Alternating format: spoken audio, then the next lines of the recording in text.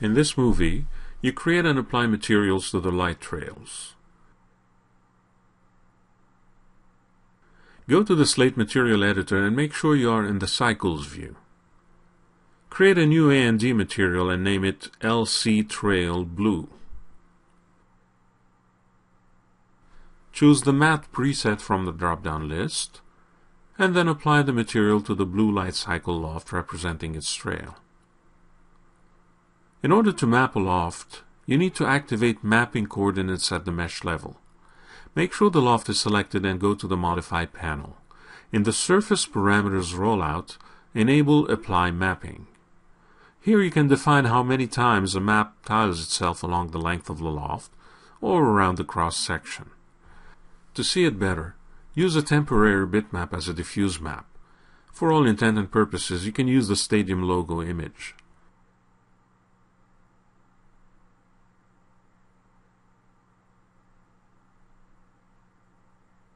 Make sure Show Map in Viewport is active at the material level. Change the length repeat from 1 to 20 and notice the difference.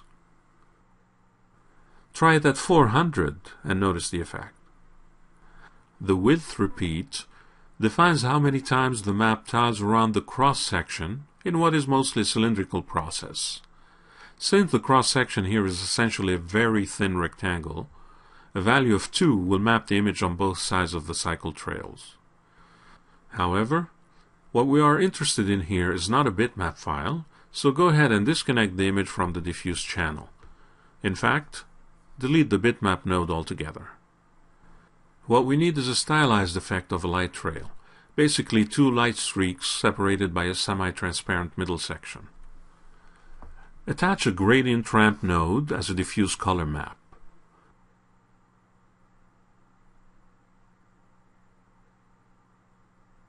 Instance the gradient to the self-illumination map. Double-click the gradient ramp node to view its properties. You need to edit the gradient to show two streaks of blue at the top and bottom ends of the trail.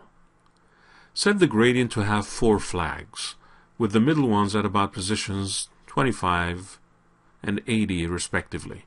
You can always change these values later if you need to. Set the 2 middle flags to a black color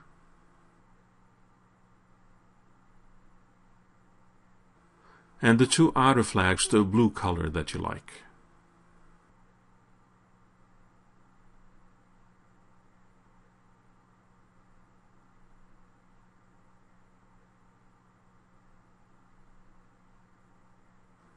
Adjust the position of the middle flags if you need to. At the material level, enable the glow option and set the luminance value to about 2.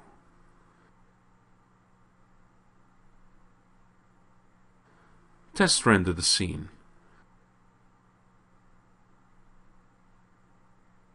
The parallel blue beam looked decent, but the center section needs to be more transparent.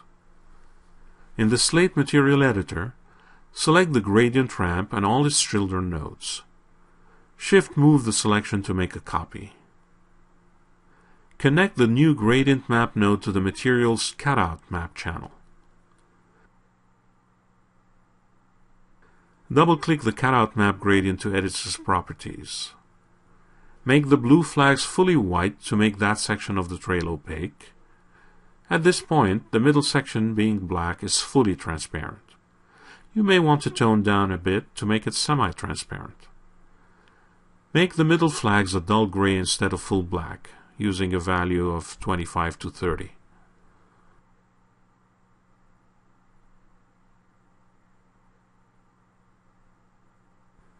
Test render the scene again.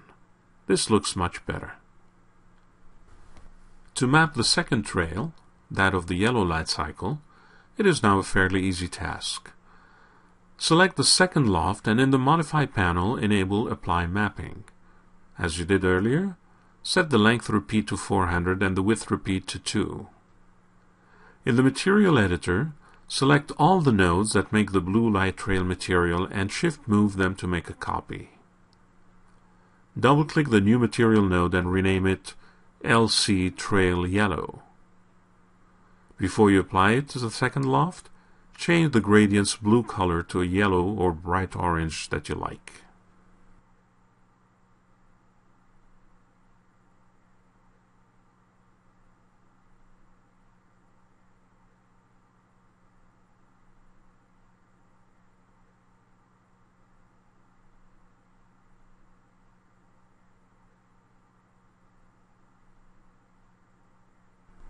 In the next movie, you make the blue light cycle disintegrate as it hits the yellow light trail.